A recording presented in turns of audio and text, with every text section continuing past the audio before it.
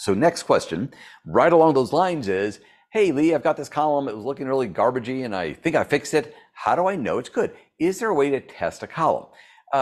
Yes, you can test a column, and in my in the hands-on class that we do here at Axion, we do a nice lab on talking about really how to go down that path of testing the column, and we have different what I call probes. I could tell the acidity of your column by injecting dimethyl aniline. I could tell the metal content of the column by looking for metal impurities by injecting something like quinizarin. So we do have cool probes that we look for different parts of your column. But let me take a big step back and say there's a much better way to test a column, and that is whatever sample you run. You probably have a standard. You run it every day. That is your best test mix because that's the sample you care about. Those are the components you care about.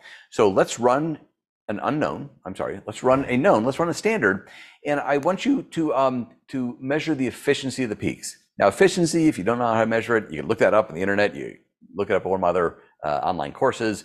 It's the retention time divided by peak width, quantity squared times 5.545. That gives you efficiency.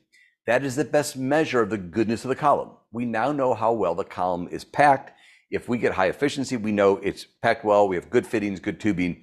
Mechanically, it is sound.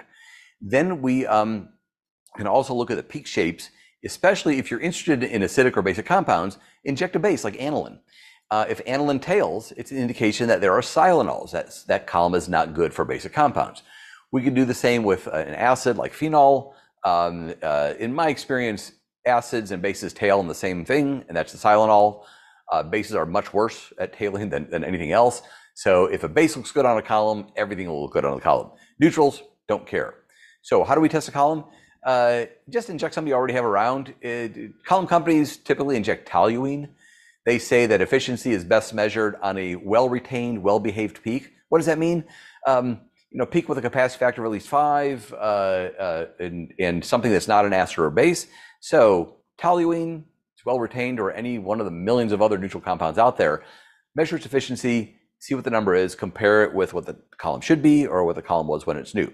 By the way, when you get a brand new column, inside the box, there's a little certificate, and it shows you the exact efficiency of the column. So I'm gonna, at risk to myself, I'm gonna walk off camera here and grab a column box and open inside, and sure enough, right inside that box, we're gonna find our LC performance report. When you get this, this is not a bunch of marketing material. Maybe other stuff is, but this is not marketing material. This is not junk.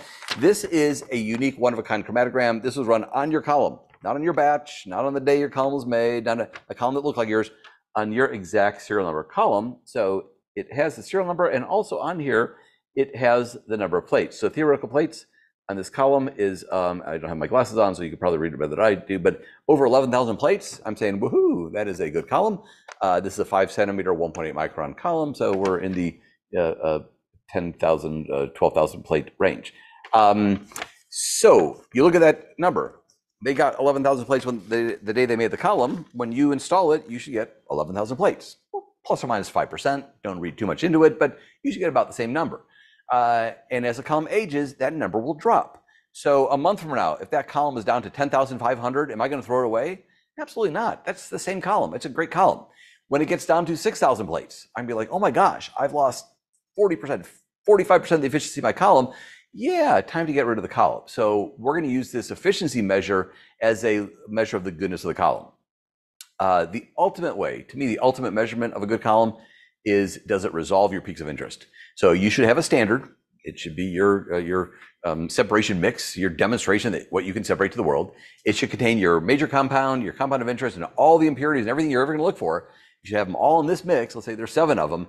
And as long as you prove to the world that you could separate all 7, that you have resolution of greater than 1.5 between all 7 of them, then that to me proves that the column is still good. So yes, we can test a column.